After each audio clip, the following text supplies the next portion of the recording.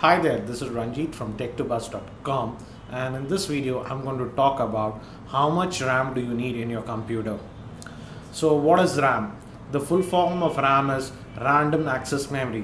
That doesn't make sense. So let me explain you what does RAM do. Basically, think of RAM as a container in your computer where any program that you launch or needs to be used has to be stored over there. Let's say you have just a limited amount of RAM in your computer. Let's say right now you're working on a Word application and your web browser is open. Now you want to open your email application also. Now because there is not sufficient RAM in your computer, what will happen is that the computer will remove one of the application, for example the Word application, from your memory and load the email application. So it'll work fine, not a problem. It'll slow down a bit, but what will happen is that when you want to switch back to that Word application, it'll take a lot more time for it to load. So having the appropriate amount of RAM in your computer is really important.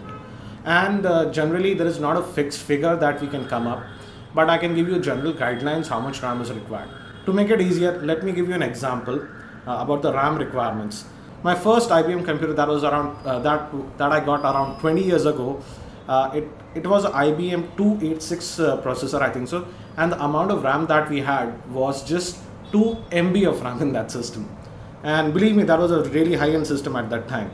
So basically the amount of RAM that we basically need changes from time to time and based upon the operating system that you use. So let's just forget about the ancient times and let's look at what is the amount of RAM do you require if you're making a modern system that's in 2011.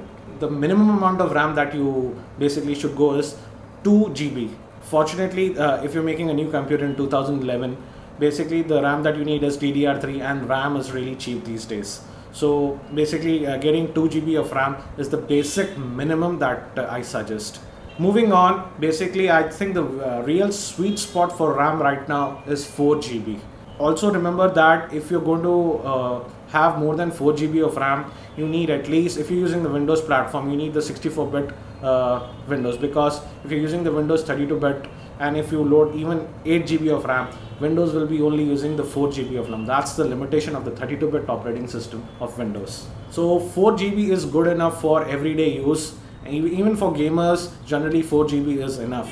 But if you are someone who crazy junkie like me, who multitasks a lot, I have about half a dozen applications running all the time, 3 browsers I run at the time with 10 tabs. If you're someone like that, even going up to 8 GB is a good option. Again, moving from 8 GB to 16 GB, I do not recommend that, because that doesn't really give you that edge.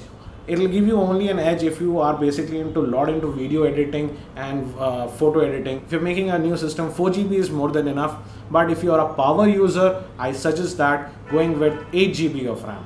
Also, I want to mention that when you are upgrading a system, it's better to go with 2 sticks of RAM to basically get the advantage of dual channel memory. So for example, let's say basically you're going to install 4 GB of RAM. I would say that get 2 memory sticks of 2 GB each, so that you can take the advantage of dual channel. Similarly, if you're going for 8 GB, get 2 sticks of 4 GB each.